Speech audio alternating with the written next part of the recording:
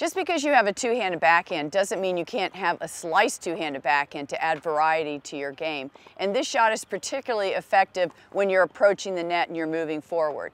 The things to remember, you want to get the racket head above the ball. You want to lead with the bottom edge of the racket, opening up the face. And what that does is that creates underspin on the ball. Let's see a few shots right here.